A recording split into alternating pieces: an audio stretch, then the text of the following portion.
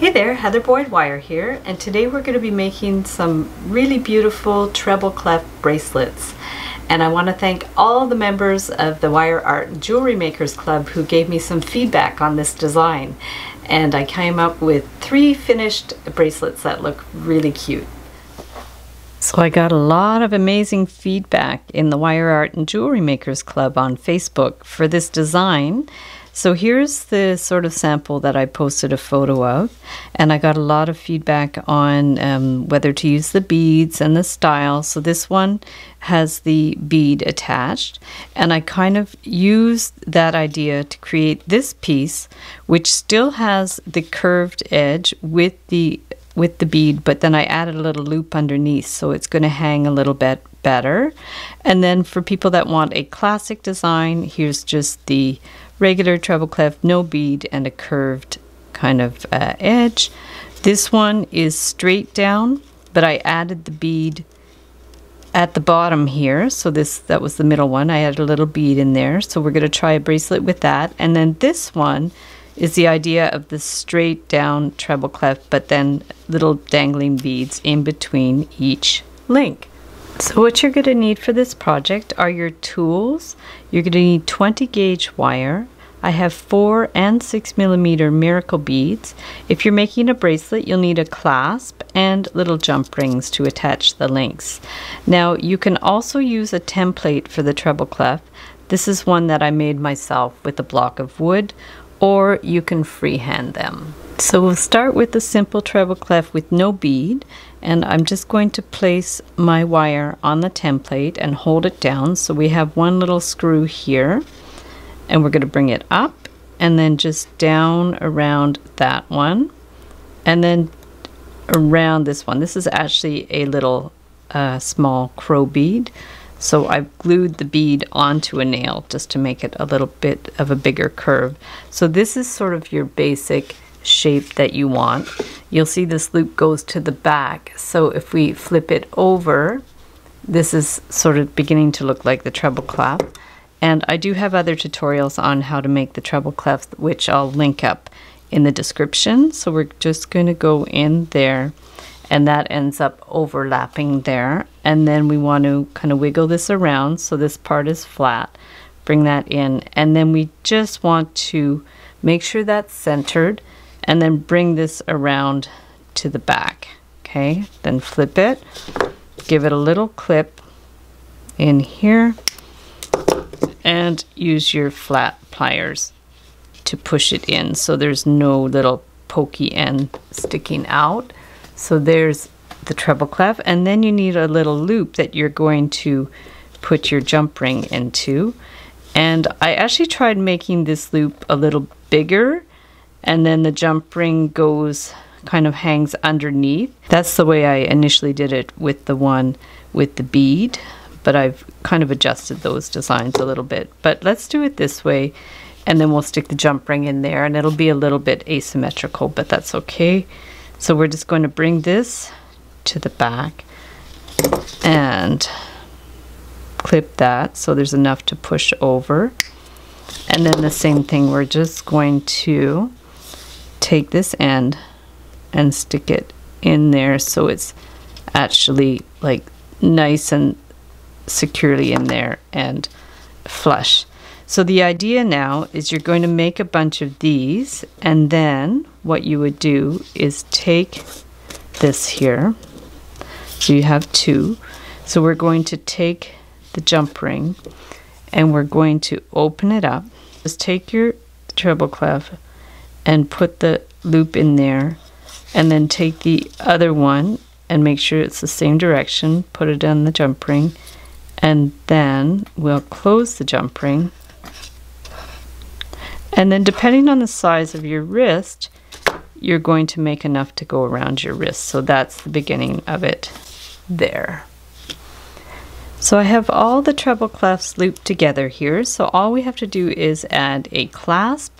So to one end, I'm going to take a jump ring, attach it there, and get this lobster clasp. You can use any kind of clasp that you like.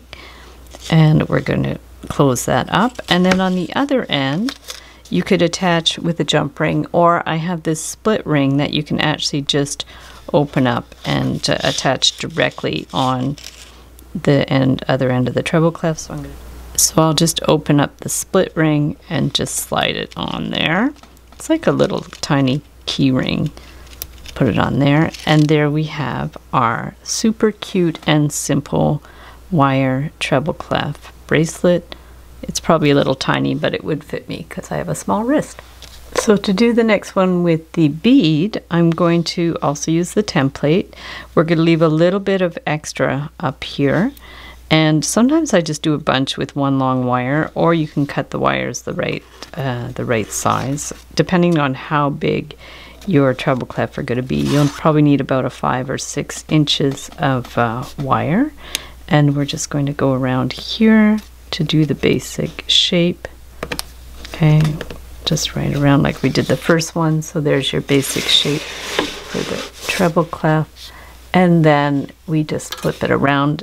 It actually it's a little finicky to use one long piece of wire, but the reason I like doing that is because there's less waste with the wire, because what you do is once you have it in this position, you bend it around to finish off the end, and then you cut it flush here, and then you start with the next one. So you've really wasted a lot less wire, and it can be good. I wouldn't do a too long piece, but maybe a foot or two. Okay, so here's your basic shape for the treble clef, and then what we want to do is do a little loop underneath, so that will be somewhere to attach the jump ring. And so we take our round pliers and just bring it around. You could either use these bigger round pliers, or if you want to use your smaller ones and then just hold it a little up from the end so it's not, so the loop's not too small. Okay, so we've done our little loop. That's where we're going to attach the jump ring. Okay, and then we're just going to bring this up. Okay, so that's our basic shape, and then we'll get our bead. For this one, I'm using the 4mm size miracle beads, and you guys all know I love miracle beads. I'll link up where you can buy those below. I buy them on Etsy, and I have a place that has free shipping, so it's great.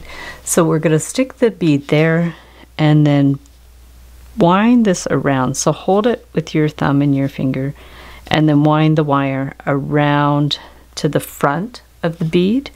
Okay, around to the front, and then to the back.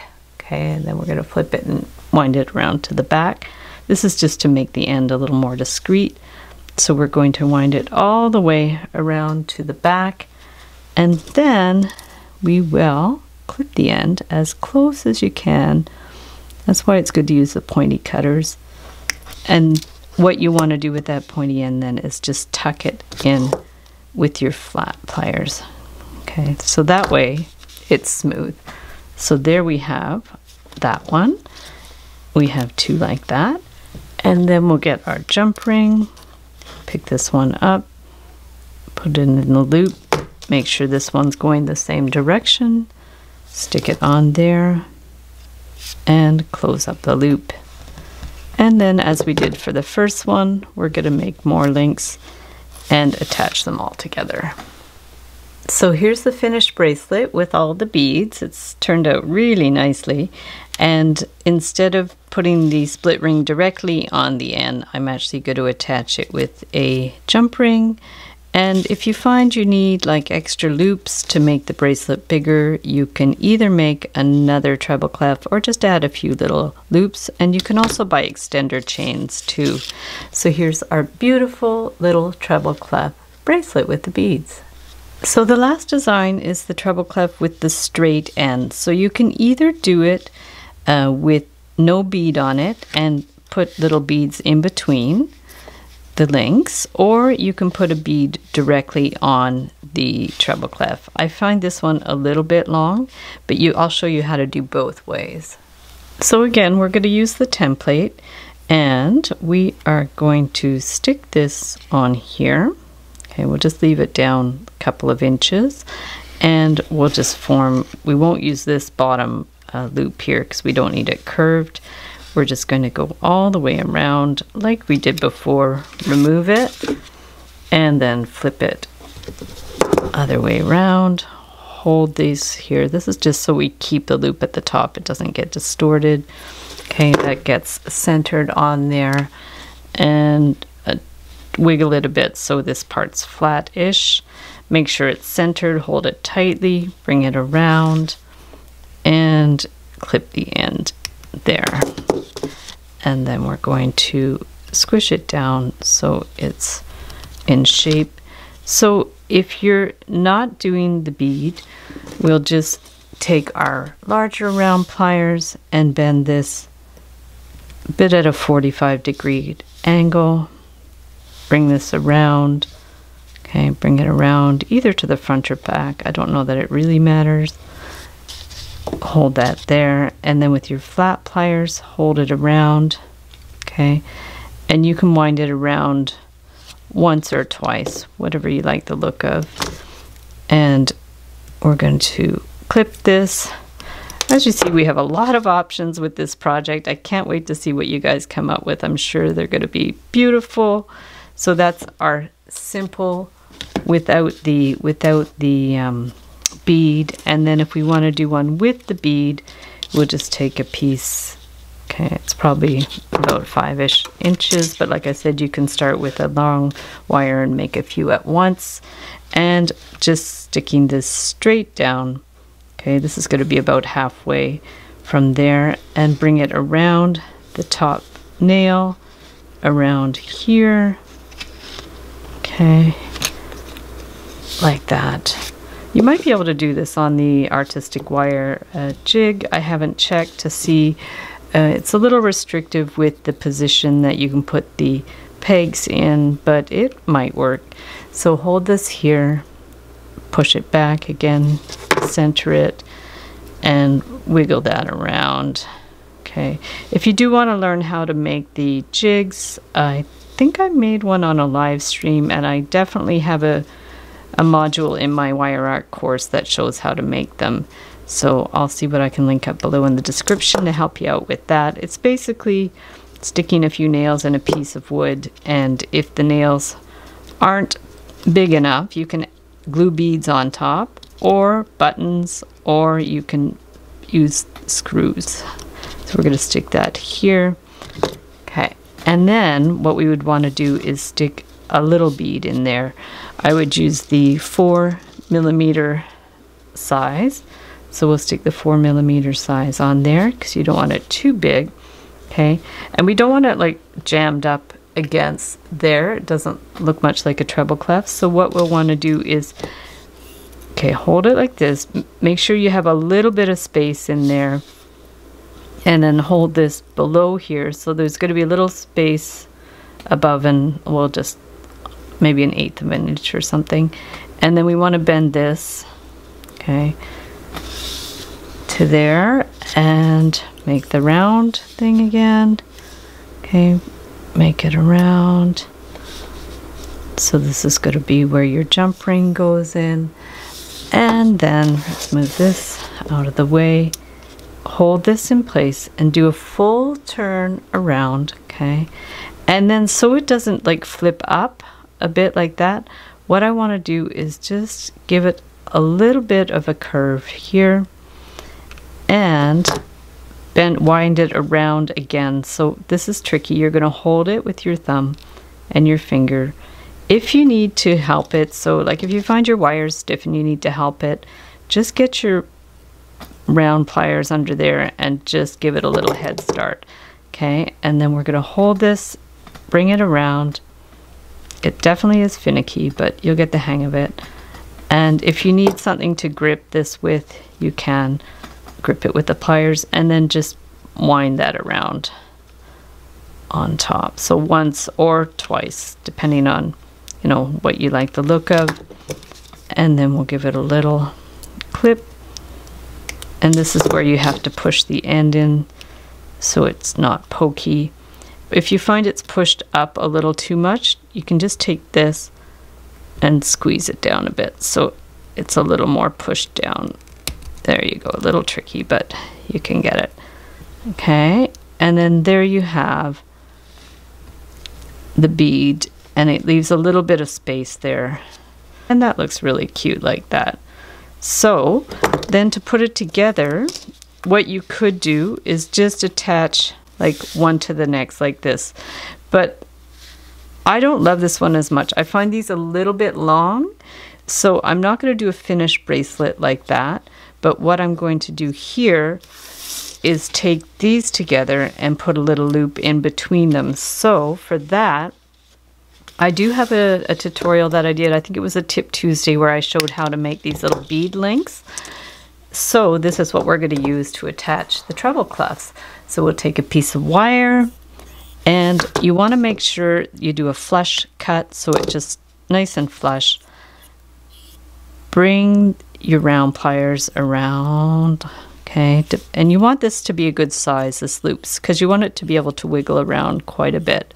So we've made our one loop here, and then for this in between I want to use bigger beads, so I'm using 6mm miracle beads, and so that is going to look like that, and we'll cut this to about 1/2 inch. Okay, and round pliers again.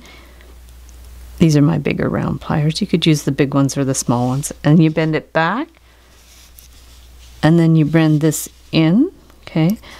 But before you close it, then you're going to take your treble clef with the little flat end there, and we'll just stick that in there. Close it up. Okay, make sure it's nice and closed, almost sticking right in the hole. And we have the other one, the other flat, like straight one. So what we want to do is we're going to open up this loop, okay, and we want to make sure these are the same direction. So let's just bend it a little bit, rotate it so these are all like parallel, and then we're going to open this one up, okay, and check and see what direction your treble clef is in, because we want it to be in the same direction, and then stick your treble clef on there, okay, and close it up again. This one's really cute. I like it with the bead in between. I know some of you guys in the Facebook group suggested to do that, so it's going to look like that, and then we'll just continue until it's done. So here's the finished bracelet. I put it together with the lobster clasp and the split ring, and so now we can compare the three designs. So we have the one with the little bead on the treble clef, then we have this one with the beads in between the treble clefs, and we have this one that's just the treble clefs. And you'll see they kind of flip around and stuff, but basically they are all the right direction. So we'll just slide them down there, and they're just really beautiful, simple kind of looking designs. And once you get the hang of the treble clef, it'll be easy to make. So thanks so much for watching the video. Give it a big thumbs up if you liked it. Be sure to subscribe to my channel for lots more wire art and jewelry making videos. Hit the notification bell to be notified when I go live and when I post new videos. And if you'd like to join my Facebook group, the Wire Art and Jewelry Makers Club, I'll link it up below. It's a group where we share all kinds of our photos of our creations and inspiration for each other. And if you'd like to check out my work on Etsy, my husband and I specialize in custom wire wedding cake toppers and unique jewelry. I also send out a monthly newsletter, so if you'd like to sign up below, I'll send you my Wire Art Essentials ebook, where I give a list of my supplies and materials and a few tips. So thanks so much for all the members of the Wire Art and Jewelry Makers Club who gave me such great feedback on this design, and we'll see you the next time.